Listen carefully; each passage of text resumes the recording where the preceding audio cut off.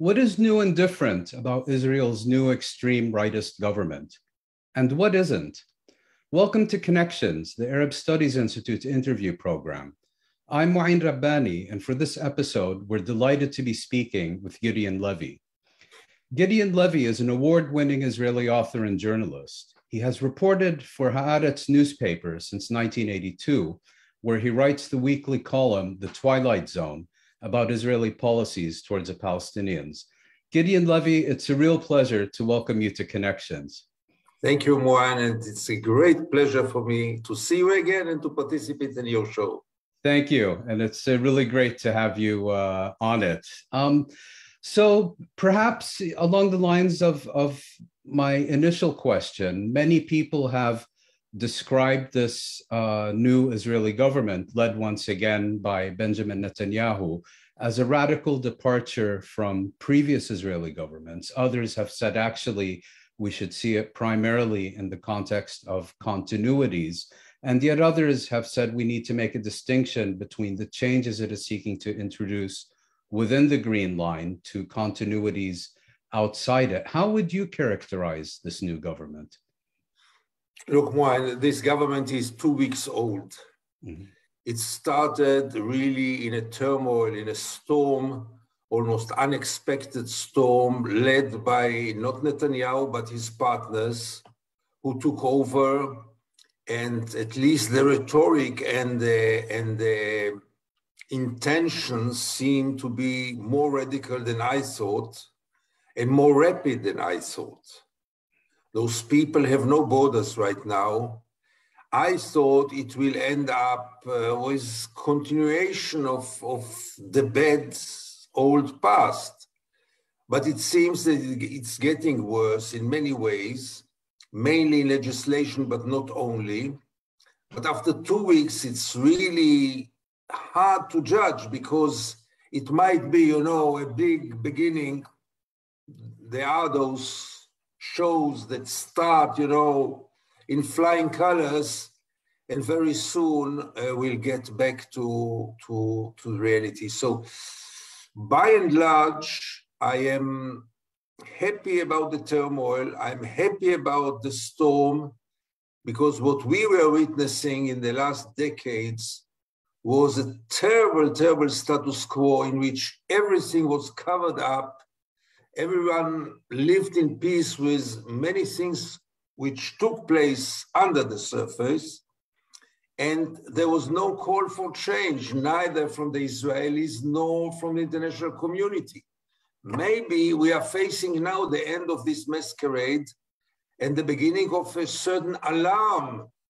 Listen, guys, something terrible is going on.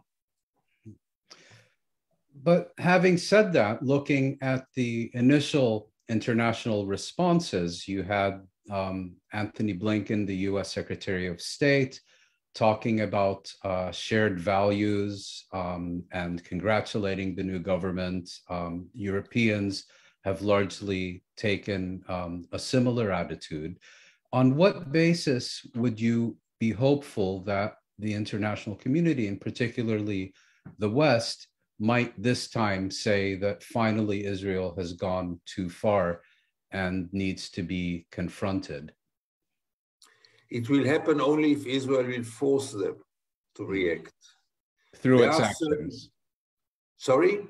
Through its actions, you mean? Through its actions, exactly. Because the credit, the carte blanche that Israel has is almost unlimited. Mm-hmm. I mean, I think that Israel can do almost whatever it wants and still become or stay the darling of the West without almost no borders. But somewhere there will be a reality in which we will force them, even though they don't want it, but we might force them, push them to the corner in a situation in which they will not be able to keep silent. Now, I'm not expecting much from the international community. For sure not, I'm not expecting to actions. And rhetoric will not make any change because Israel learned to live with all the condemnations. Israel couldn't care less about it. It's all about the question if we are reaching a point in which the international community will take some measures against Israel. This seems right now far away, but if this government will get into this momentum of getting crazy and really take horrible measures, we can find ourselves within few weeks in a new reality. And then the world, and above all the United States and the EU, will have to react. They will not be able to cover up everything. You see, you mentioned Blinken. He's already rushing to Israel in the coming days to try to calm things down. I'm not sure he can do it. Let's then perhaps take a closer look at the policies of this new government, taking into account your point that it's only 2 weeks old and it might be premature. But I think there are already several indications of where it intends to go. I suggest we start by looking at its domestic policies, and particularly those policies that most affect the Israeli voters and the Jewish community globally in terms of its legislation about Jewish identity and the like. Much has been made, for example, about the Netanyahu government's attempt to recalibrate the Israeli judicial system, about statements and eventually policies about definition of who is a legitimate Jew, about gay rights and the like. Do you see any significant changes here, or is this also in the realm of rhetoric? It's not only rhetoric, because even if they continue, other governments, they expose now the truth. And the truth is very disturbing. The racist character of Zionism and of Israel is now being exposed. It's not that they invented it. They didn't even start it, but they expose it, first of all, to the Israelis and then to the world. Now, about domestic questions, as you asked, they will take some measures, but I'm not worried about the fate of the gay community in Israel, for example, because they are strong enough and well connected, and they will not be able to go all the way as they wish. I think that all this is minor relatively to what they plan towards the Palestinian community, both the Israeli-Palestinians, the Israeli citizens who are Palestinians, and above all the Palestinians in the West Bank. And here I see that the legislation has a very clear purpose. And the purpose is to, first of all, the first purpose will be to exclude the Israeli Arabs, the Israeli Palestinians from the political game. For this, they have to neutralize the Supreme Court, because the Supreme Court wouldn't let it happen. Once they neutralize the Supreme Court, the way is open. And sorry, this will be achieved by giving Parliament basically a right to veto over any court rulings. Is that correct? Absolutely, absolutely. That's the idea right now, and this is almost already on its way in a process of legislation. But it's not only about, that's not the goal, that's a mean, I think. The goal is to reach, but that's just my speculation. The real goal is to get into a situation in which all the Arab parties will not be able to run to the parliament. They will find, the excuses are already there. If you don't recognize Israel as a democratic state and a Jewish state, you cannot run. If you are supporting terror, which is something very vague, you cannot run. And very soon we might find ourselves with a Jewish parliament. Basically through the banning of Arab parties. Exactly. And how would this work? Because in addition to political parties, you also have a large number of civic organizations that either defend or promote the human and civil and political rights of Palestinian citizens of Israel. Do you see those being eventually banned as well? Sure, it goes without saying. I mean, if they banned and closed 6 organizations, civil society organizations in the West Bank, the way to do the same among the Israeli-Palestinian community is very short. It will be the same considerations, the same justifications, and you are there. But I must tell you that those are not a real obstacle, because unfortunately their power is very limited in Israeli society and their influence is very limited. And I don't think that this is a great achievement for the government, because it's not a game changer. So it's really about the political parties in your view? Absolutely. Yeah. And the important thing to be mentioned here is that this will gain a lot of support in Israeli society. I mean, it's not that they are going against the society. That's the national popular sentiment.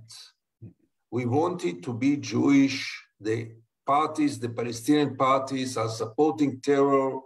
Their loyalty is with the Palestinians, not with Israel.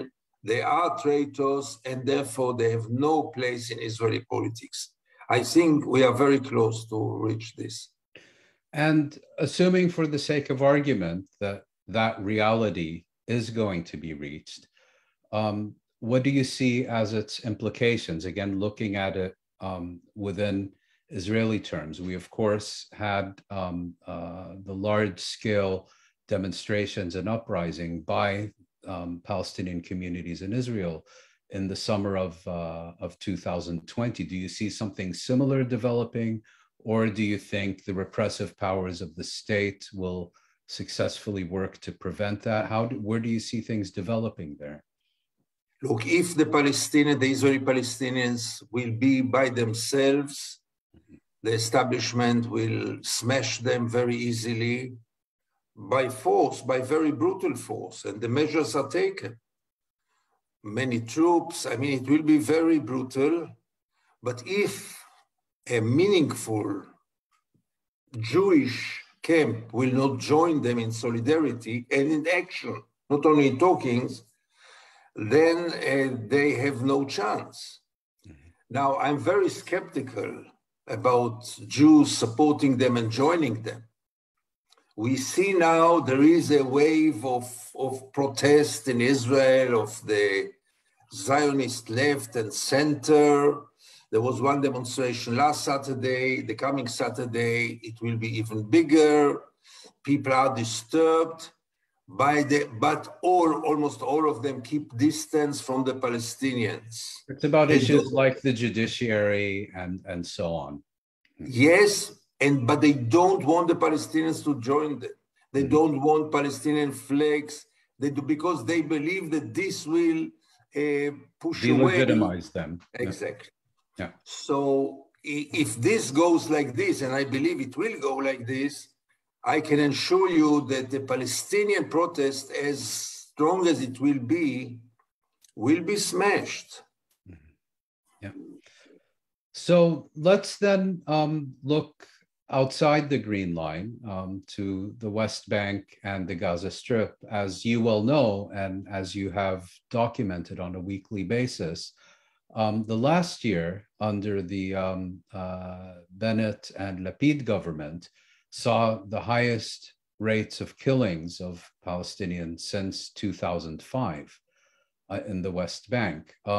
Nevertheless, you also seem to suggest that we may be on the verge of another significant change in Israeli policy in the West Bank. Where do you see things developing there?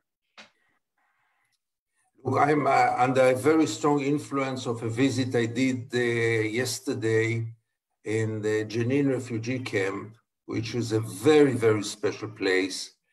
I've not been there for 4 years, and I went there. I mean, they don't want any Israelis there, including not Israeli journalists, except of very few exceptions.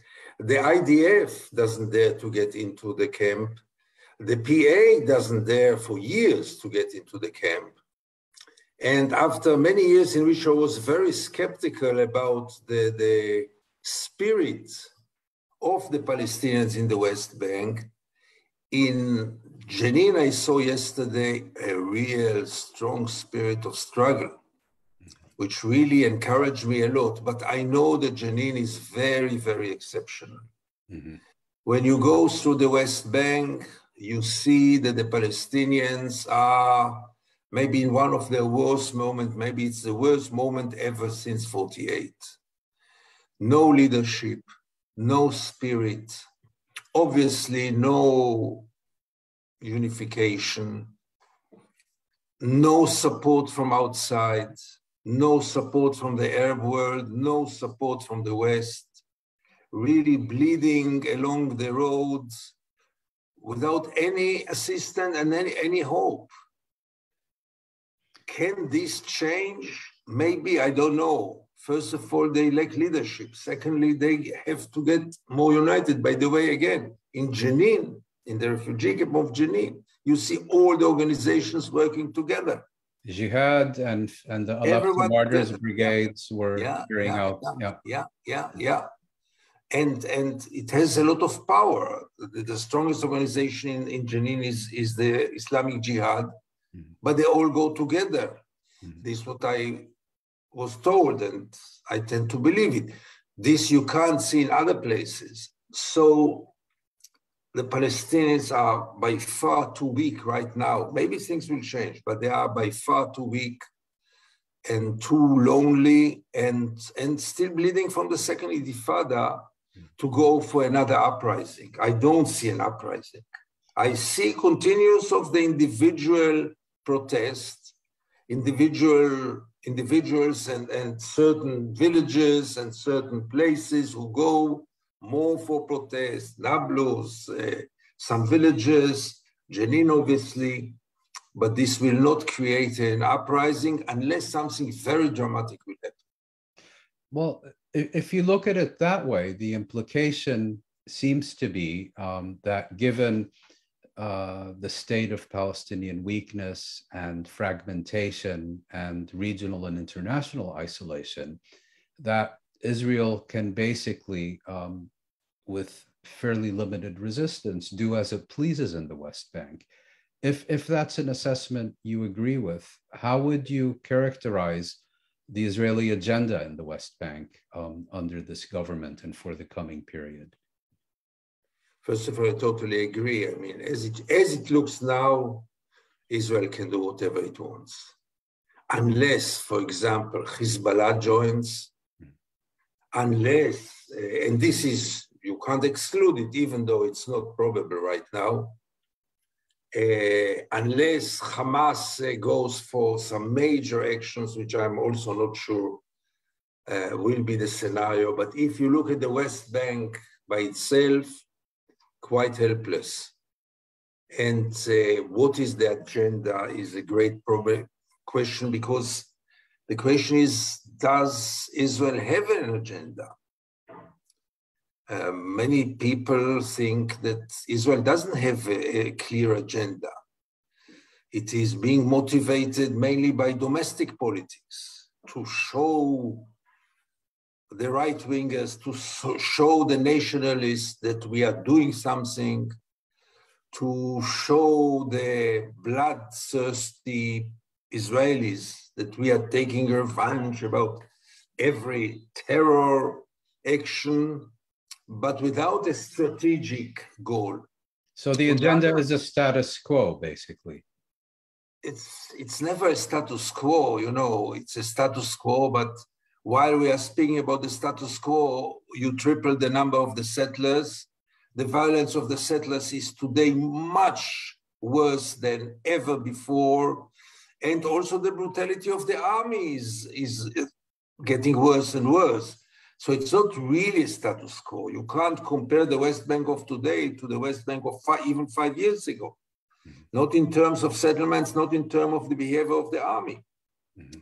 But some kind of status quo in which the final goal, I believe, for many right-wingers in Israel is to get rid from as many Palestinians as possible.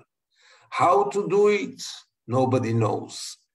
But I think many Israelis did not lose the hope to make this land all Jewish. But you haven't mentioned formal annexation as part of the Israeli agenda. Do you believe that it's basically committed to continuing the existing policy of creeping annexation and seeking to avoid very visible public measures that could result in an international response? I don't see much importance in annexating the West Bank when it is practically annexated. There's no need for it. No need for it. And the price might be enormous, because this might be a red line for the Americans and the EU. This is one of the things that they will not be able to remain indifferent and passive. They will have to take some measures after annexation. And, Netanyahu for sure doesn't want annexation. What for? The problem is that the other partners want everything and now. And he's quite taken hostage by them, at least as it looks right now. Maybe it will change, but until now, he seems to be taken hostage by them. And then the sky is the limit. Mm-hmm. But if it depends on Netanyahu, I think he will do anything possible to avoid it, because also there is no need. I mean, what for? What will be the difference? The West Bank was annexed, I think, 55 years ago. But you might say not 55 years ago, 20 years ago. But it is practically annexed. It's part and parcel of Israel. And this is one of the core issues. We have to stop seeing the occupation as a temporary phenomenon. Mm-hmm. And if it's not temporary, it's not an occupation. If it's not temporary, it's part and parcel of Israel, which means it defines the regime of Israel. And this defines Israel as an apartheid state, no other way to describe it. And that's an issue that is now being submitted by the Palestinians to the International Court of Justice.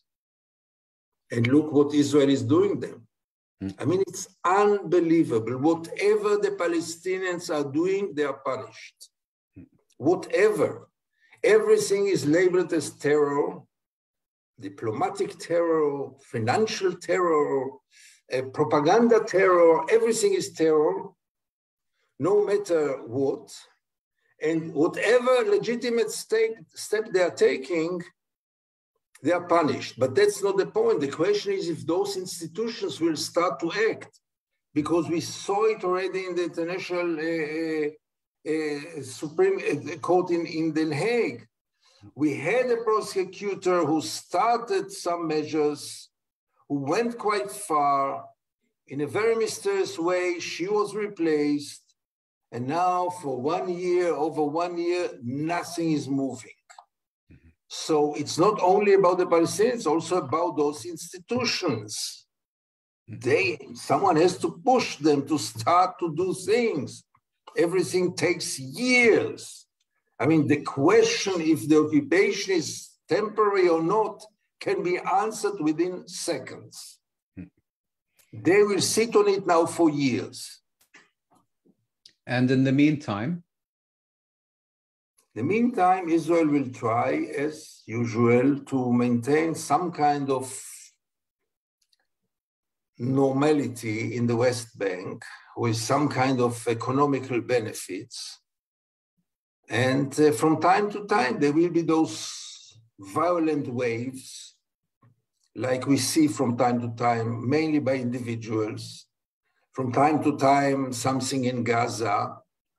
But the big explosion, Israel will try to postpone, and meanwhile build more and more settlements and take more and more lands.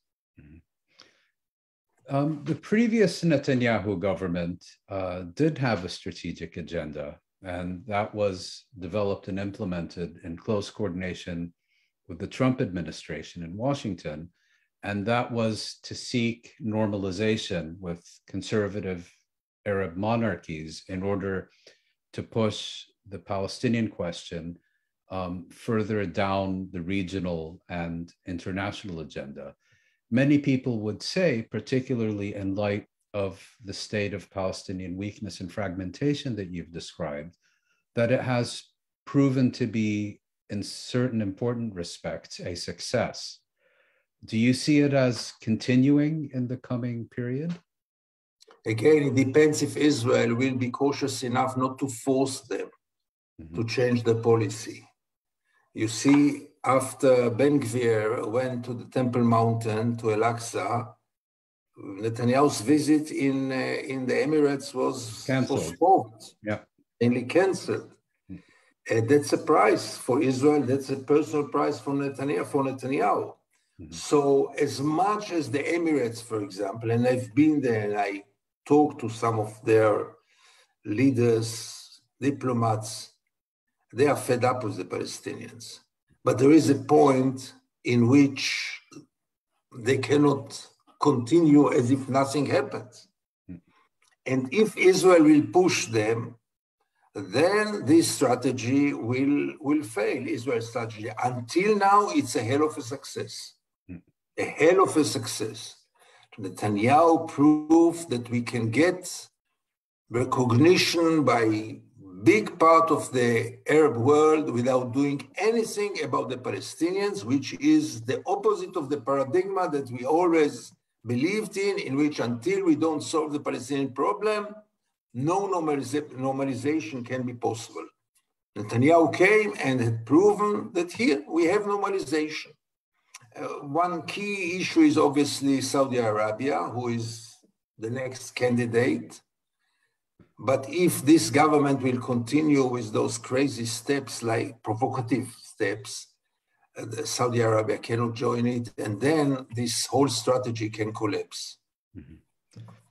I'd like to turn now to a somewhat related subject, which is the issue of, you spoke about Israel constantly denouncing any Palestinian initiative as terrorism.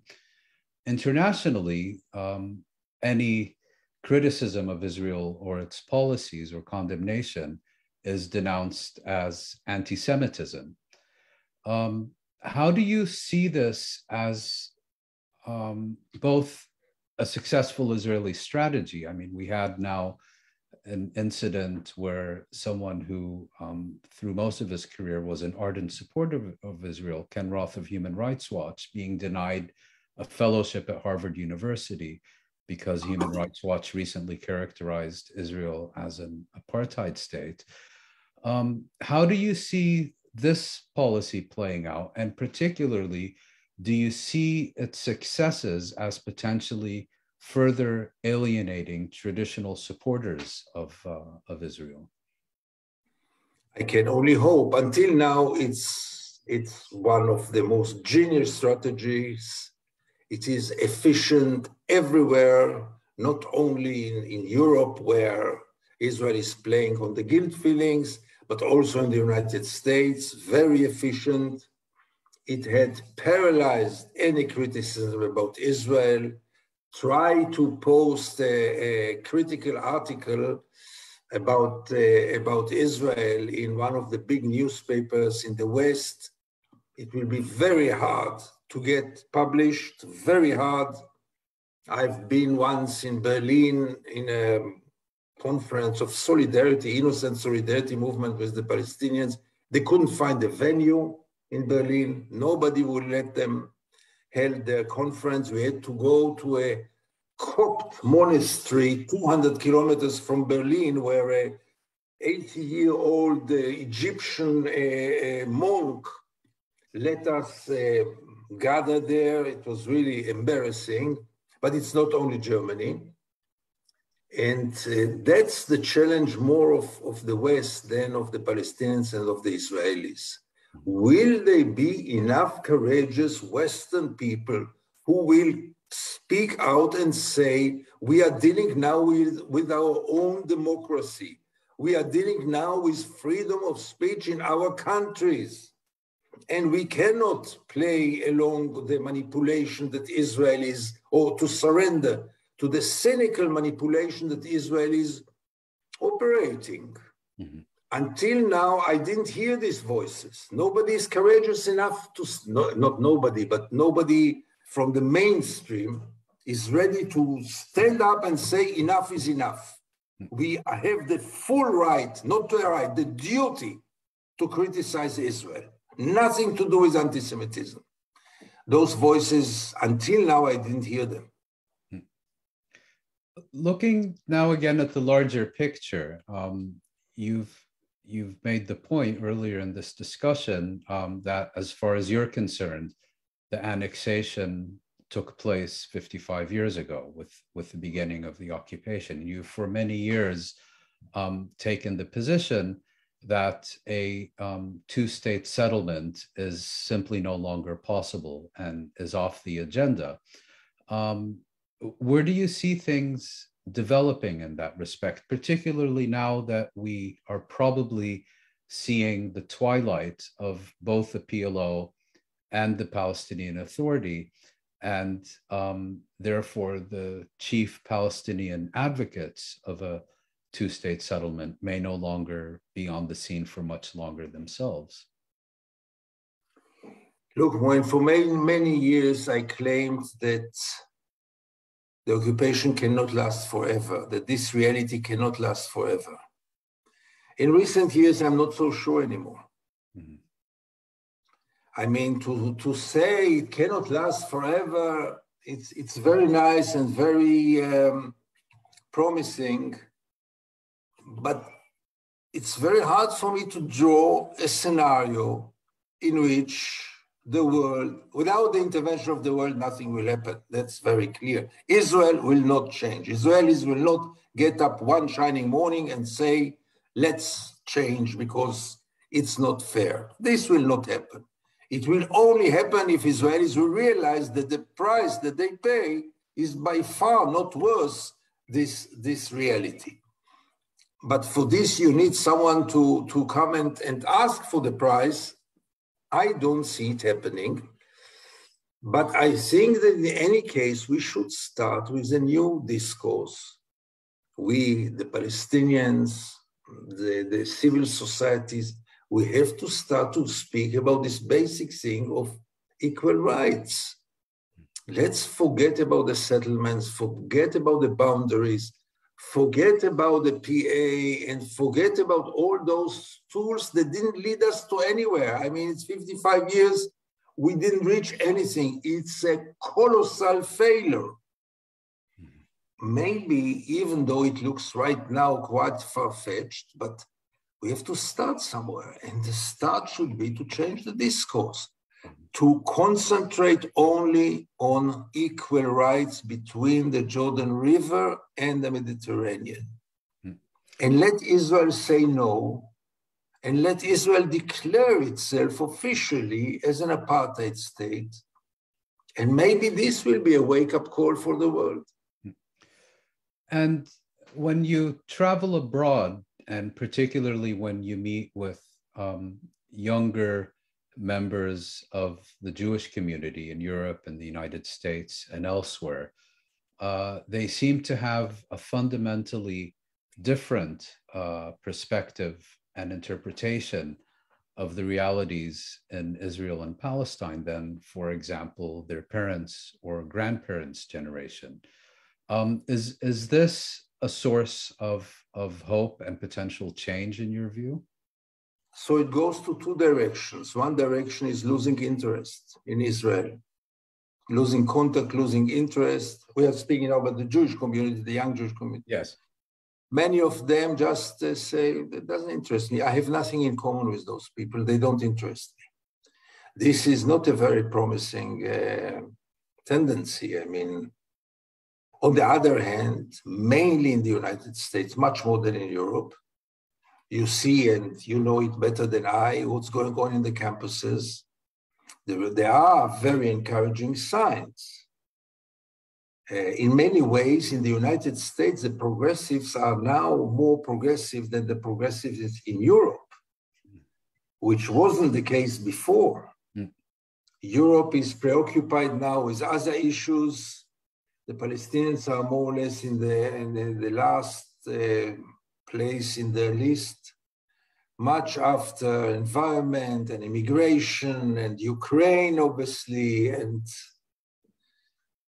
all those issues are here to stay. I mean, it's not issues which in 1 year will be solved. All of them, including Ukraine, is not going to be solved so quickly.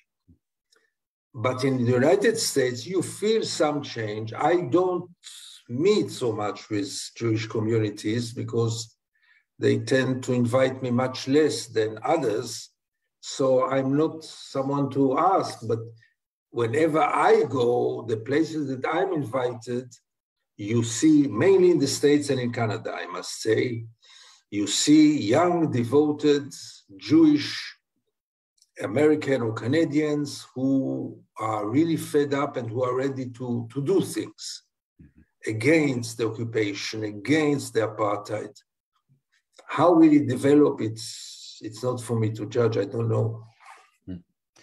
And then when you see that Israel is becoming kind of a key player in this global far-right alliance of populist rightist leaders, is this also something that you think could potentially serve as an issue that would cause others to reconsider, let's say, the traditional unconditional and uncritical support that they have been giving Israel over the years? In Europe, I don't see it, unfortunately. I don't see the European left becoming more critical about Israel. They still don't dare, neither in Germany, but also not in other countries, not in France, not in the UK. I don't see it. Look what they did to Corbyn in the UK, who tried to present an alternative, and look how he ended as an anti-Semite, as really what they invented on him. But they are still very powerful, and it's a combination of the Israeli lobby and the Jewish lobby who are still very influential in Europe, which is quite remarkable because the figures are very small. Those communities are very small. Why are they so powerful? I really don't know. But I don't see it, it's not changing quick enough, and it's not changing at all in many ways. But maybe things, many times you see a small process, and all of a sudden there is rapid transformation. Exactly. I'm waiting for this rapid transformation. It didn't happen yet.